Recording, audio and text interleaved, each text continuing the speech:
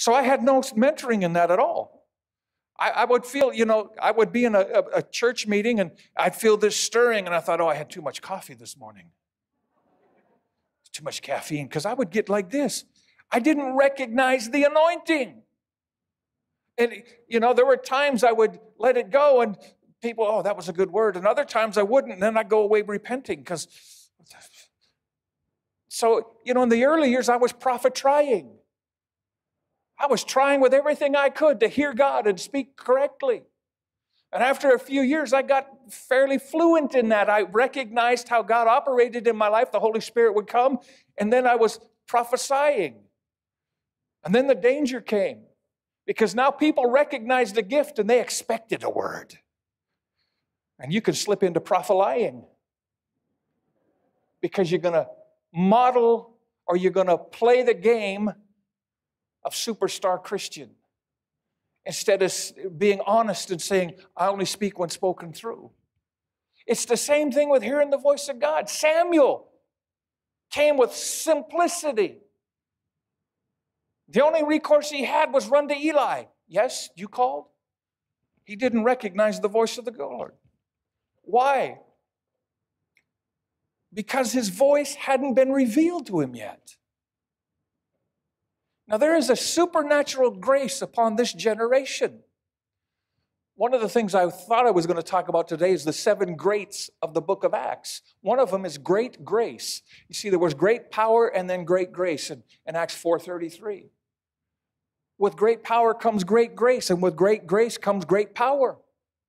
We're in a season of great grace.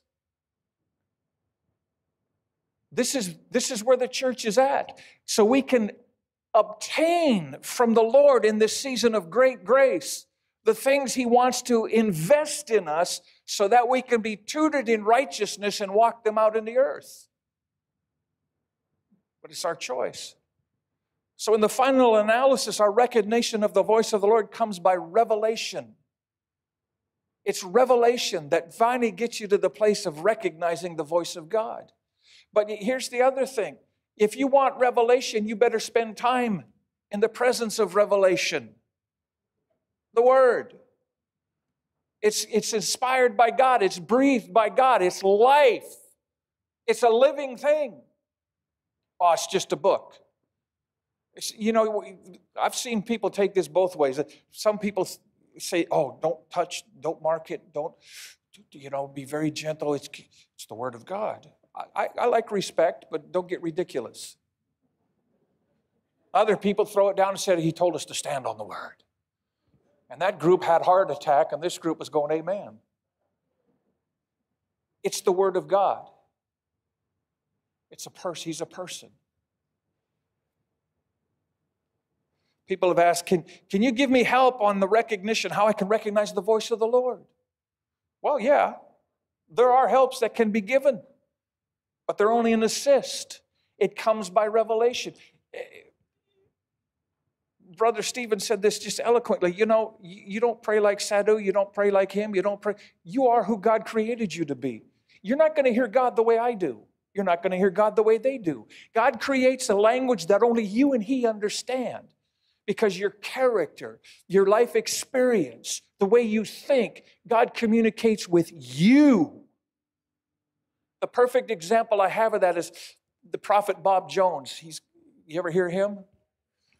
I liked him, but he was a squirrely old coot. He was just funny. He was a hillbilly.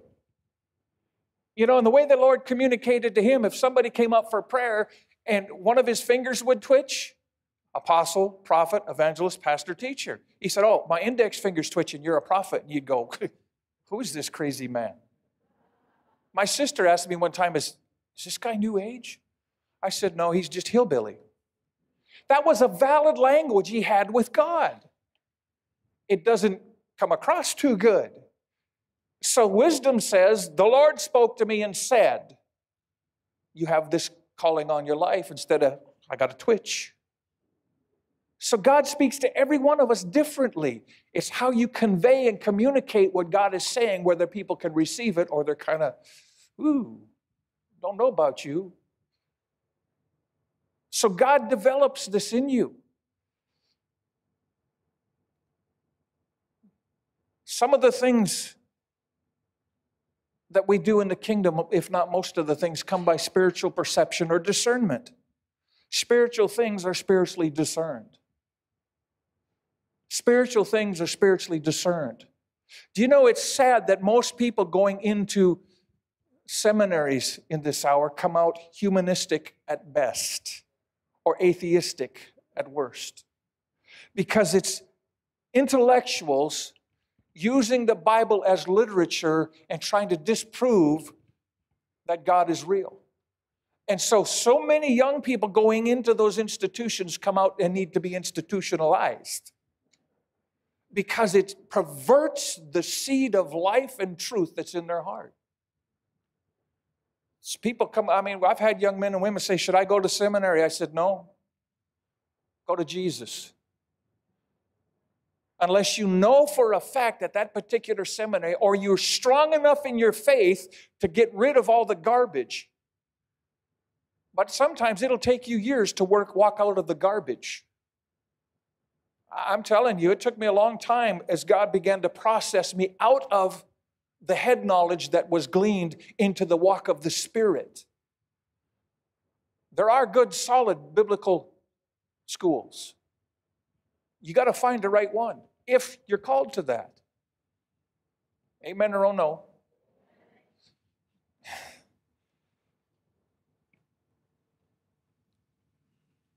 Things got to be spiritually discerned. Over the years, I've often said this, just hold steady. Don't try and do anything. Stop striving in your own strength. Just rest. You know, so many of us have the Pentecostal mechanics down just right. We know how high to raise our hands. Don't want to get too holy. Oh, wow, fanatic. Keep it cool.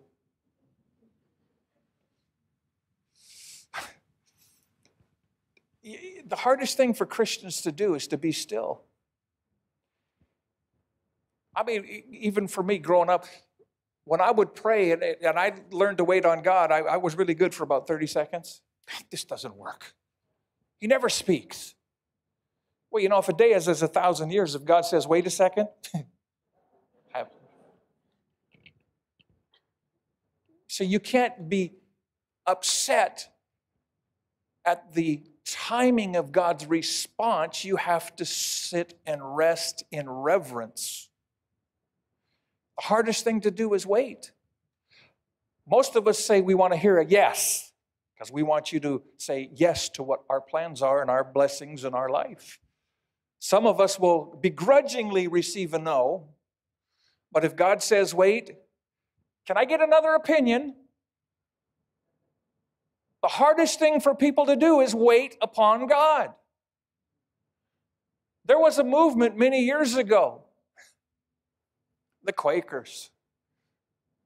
You know, in a lot of their meetings, they wouldn't do anything. They'd sit and wait on God, and when the Spirit of God began to move, and the person that got hit by the Spirit, that's the one who would get up and minister. Waiting sessions. Even Brother Hagin in his early days, they would have Sunday nights would just be waiting sessions where they'd get together and nobody'd say a word. They'd wait on God. They'd turn their hearts towards God and learn how to focus their whole being upon the Lord and just wait on Him. And the Lord did phenomenal things. We've lost that.